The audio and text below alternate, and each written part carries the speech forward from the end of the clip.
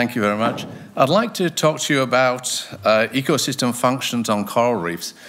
I first got into this kind of area in the 1990s when I was invited to a workshop in the Caribbean.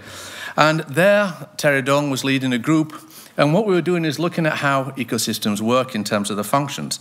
But at this time, people were mainly looking at it as in terms of corals, in terms of framework building, secondary framework builders.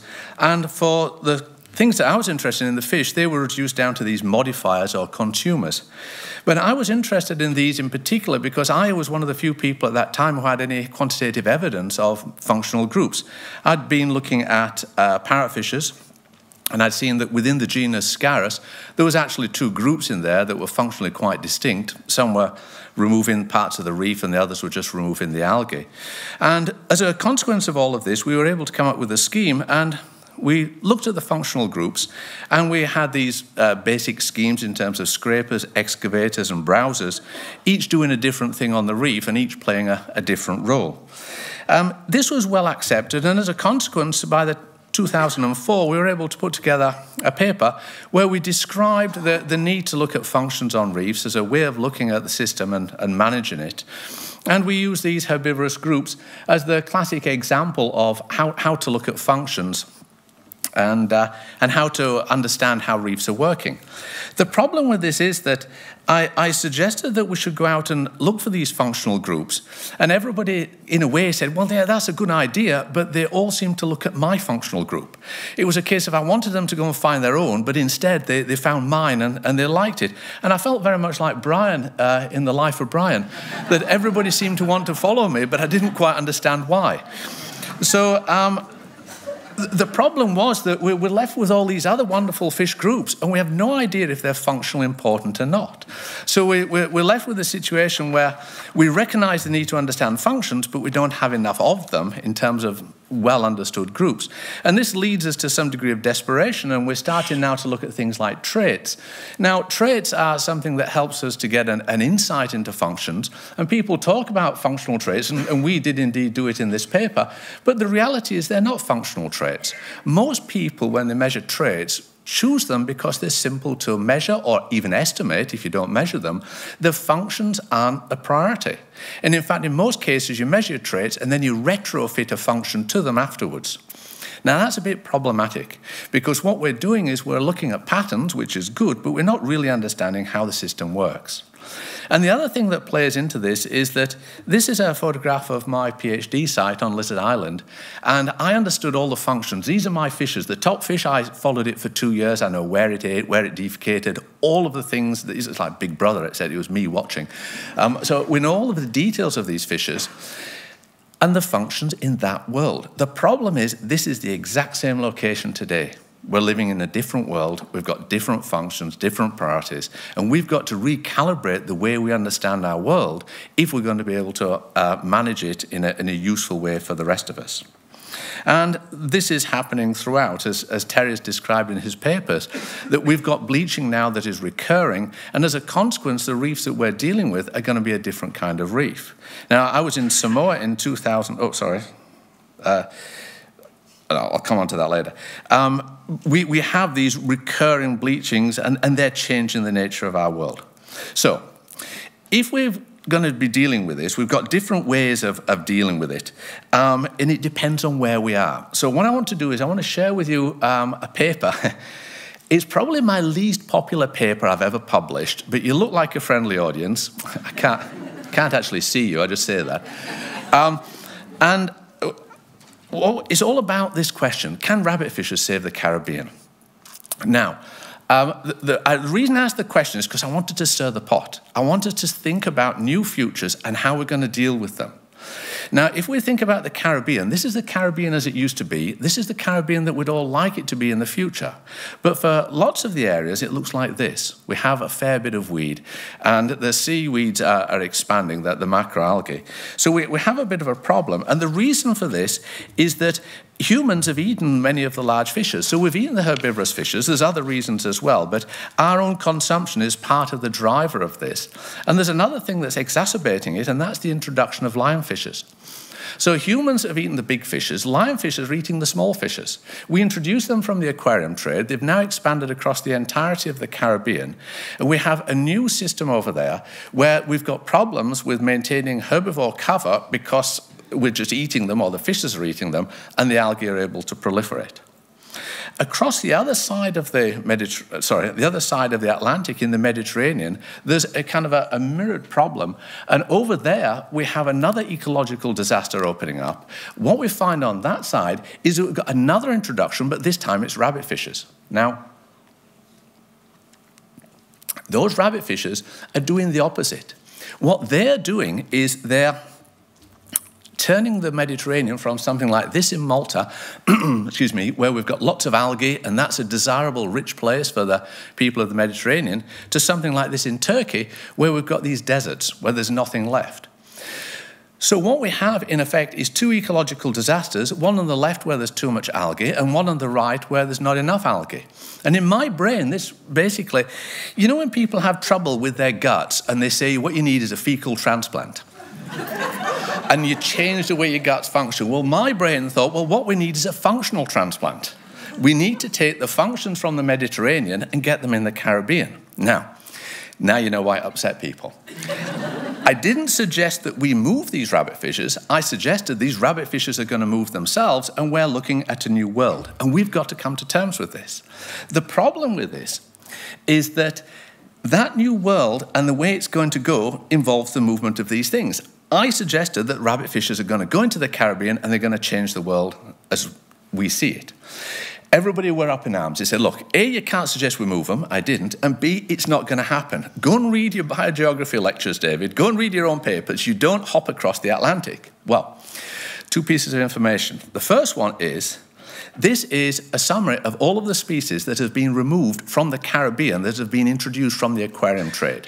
In the bottom left-hand corner is this thing hiding, and that is a rabbitfish. So it isn't a case of will rabbitfishes get to the Caribbean? They are already there. These fishes were collected. It hasn't, to our knowledge, established a breeding population, but we don't know. So if you did eDNA, you would find rabbitfish DNA in the Caribbean. So some of them are already there. But what about the ones in the Mediterranean? You say, look, they're there, they're expanding across, and as the warm waters increase in the Mediterranean, there's this inexorable move of these tropical species across the across the Mediterranean. They're getting closer and closer to the Straits of Gibraltar. Once they plop out into the Atlantic, then they'll hop across, I believe. The thing is, everyone says, no, that can't happen. However, my little friend here, Chromis limbata, it has a biogeographic distribution like this. It's been there for 2 million years. It isn't going anywhere. It's trapped on that side of the Atlantic until 2008. And then it decided to hop across the Atlantic, and it's now established itself as breeding populations in South America. It is possible. The Caribbean fish fauna today, about a third of the species have done that east to west transition. It's happened in the past, it's happening as we speak, and the rabbitfishes are going to do it. So that whole scenario is going to be, people tell you that winter is coming. Rabbitfishes are coming. They've got it slightly wrong. Anyway. So when they arrive, and it's not a case of if, it's when, this is what's going to happen. It's got positives. And what I wanted to suggest is that we shouldn't be frightened of change. We shouldn't avoid it and try and vote ourselves or work ourselves back to the 1930s. We've got to accept a new reality, and the new reality for the Caribbean will include rabbitfishes. And what are they going to do? Well, they'll eat the macroalgae. They have seen lionfishes before, so they're not going to be victims, as many other things are. They can sustain fisheries, intense fisheries, and they taste delicious. I've tested them. They don't need corals, which is good because there's not many corals. And they don't bioerode, so it means that the corals are going to be able to survive and not get undercut as urchins would do. The negatives, they're not natural, there's unknown interactions, and it's irreversible. But it is already irreversible. We've introduced them to the biogeographic realm. They're not going to leave. This is an inevitability we've got to come to terms with. So when we look to the future of the Caribbean, this is what everyone hopes for, but this is what they're going to get. And maybe we've just got to change the way we view the future and start to adopt a new attitude towards rabbitfishes. And the truth is, wouldn't it help if they were yellow? And that's the way humans work. Anyway, so what happens in the Indo-Pacific? That's okay for the Caribbean. What is our future? Well, we have a different one. We have had these bleaching events, and we've had 4 major ones on the GBR. And as I said earlier, that in Samoa, in 2003, I was there, and there they talked about the annual bleaching season. So we have these recurrent bleaching events, and what they're leaving us with is coral depauperate reefs. The ability of reefs to maintain corals is going to be compromised. The question then is, what alternate states are we going to have? Now, in 2004, Terry and I put together this scheme of all of the alternate states we can get on a reef. The scheme tended to suggest that we were going to go to macroalgae as one of the alternative conditions, and indeed this has happened in a few places in the world, but it's relatively rare. In the vast majority of cases when corals disappear, they don't go to this, they go to this. It's a turf-dominated system, so this is the kind of world we're going to be looking at. In terms of the scheme we put forward, well, this is how we looked at it, but we made a couple of errors in there. In terms of one of the main drivers, it's actually sediment, not nutrients, that seems to be particularly important. And the macroalgae in the middle was a little bit of an oversight in terms of its emphasis, because the reality should be this. They changed to turf. And the thing is with turfs, that turfs ain't turfs. There's lots of different kinds of turfs. And what we've found is that the sediment gives us different kinds of turfs, and we have what, in effect, we label as good turfs and bad turfs. The long sediment-laden ones are the bad ones. So good turfs, we call them SPAT, short productive algal turfs. What do they look like? Well, they look like this. Fish like to feed in them. Corals can thrive in them. They're the good turfs. This is a bad turf. That's my finger, and it's up to my first knuckle in terms of algae, full of sediment, and nothing wants to eat this. Fish don't like it. It's like sandwiches full of sand. It isn't something that's going to be eaten. And as a consequence, we have problems in terms of the way that these turfs work. Now, if we're looking at macroalgae, do we know how to control those? In terms of fishes, yes, we know which fishes we have to protect to get rid of the macroalgae. We've been doing this for 20 years, that's easy. But that was in the old world. What's happening in this new world? Do we know the functional groups that are relevant for these turfs? Well, we thought we did, and they're the fishes that produce these marks on glass. So what we did is we started to work on this, but recent papers suggested that our assumptions about this fish on the top left-hand corner, this is Tinochetus, is the most abundant nominal herbivore on the barrier reef. It was believed to be a detritivore. In other words, it just removed particulates, didn't remove algae. Recent work said it removed algae. If we got this wrong, we would fundamentally misunderstand how functions worked. So we went back to the drawing board, we checked it with micro CTs, we looked at the structure of the inside, we found that it did remove detritus in terms of the structures. We looked at how it fed, and it has this weird way of feeding. It's like a dustpan and brush, and it brushes the sediments off the reef along with the particulates. And we found that in the field, it only removes detritus, and experimentally, it doesn't remove algae. So the overwhelming thing is that the original assumptions that were based on Jack Randall's work in the 50s were right. These are detritivores. It was an important thing to do, to go and check our understanding of functions, because without a basic understanding, all of the models that come from that are going to be misleading. So what we did is we looked at it, but we revealed something which was unknown at that time, is just how sensitive these fishes are to the sediments. They don't like it. As soon as sediments increase, they stop feeding. Now, what does this mean? Well, we have these functional groups that are dependent on these turfs, but they are also shaped by them. They need them, but if there's too much sediment, they're not able to operate.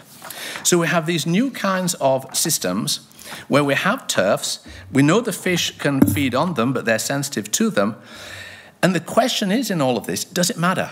These are turfs. They're not that exciting. You go diving. This is the thing. When people say go onto the reef, sit down on the bottom on nothing, the nothing you're sitting on are these turfs. Does it matter if they've got good ones or bad ones? Well, we did an experiment. There's a way to increase the length of the turf. You can either increase the sediment or decrease herbivory. We did both experimentally.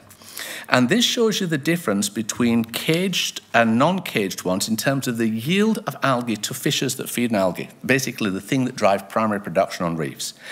A doubling of sediment to what are normal levels, but they're just twice what you get in that exact location, resulted in a 2,000% decrease in algal yield to fishes. So in other words, adding sediment effectively wiped out the algal production that fish could feed on that location. And most fishes are nitrogen limited. The nitrogen yield to fishes went down by 3,300%. The sediment absolutely, categorically wipes out these turfs as being useful for fishes. It's a major change for the way the system is working. Now, that's okay, that's what's happening experimentally. What's happening in the real world? Well, this is Orpheus Island, where we work. Recently, there has been a change. 2006, it looked like that. 2013, it became like this. What had happened, a cyclone had come through and it had dumped a great deal of sediment on the reef. The amount of sediment increased in these turfs by 3,700%. As a consequence, we had a collapse of herbivorous fish feeding. It went by 80 or 90% down, and as a result, the algal length increased by 50%. It was locked into one of these long, sediment-laden algal turfs. It is in that degraded state. The really bad news is that we went up a few months ago, and it is still there 6 years later. This is a new, locked-in, turf-driven system. That is Orpheus Island. So the barrier reef is changing. It's going from this is Lizard Island before the recent bleachings, to something like this. What you're looking at as you see these photographs are turfs. The implications for the fishes is quite serious. Now, these fishes do remove the sediment. They can help us to keep reefs clean. They can maintain their own spats, these healthy, productive turfs, but not if they're overwhelmed. Orpheus Island was overwhelmed. So what this does is it changes the way we have to think about reefs and the future of management. We're no longer managing this. This isn't the barrier reef that we're managing. We have a different system. Our traditional management techniques like marine protected areas in some ways are irrelevant now, because sediments aren't going to be influenced by protected areas. What's going to really change the future of reefs is what's happening outside marine protected areas. That's in the areas that are not protected from fishing, and that's in the effects of terrestrial inputs. So the future of reefs is going to depend upon the sediments we put into them and the fishes that we take out of them, and in particular, the way that those fishes interact with those sediments. So we have a new world. The future of the Indo-Pacific reefs are going to depend on sediments, climate change, and fundamentally our understanding of functions on reefs. We have a choice between one and the other, and that's going to depend on how we interact with the functions on future coral reefs. Thank you very much.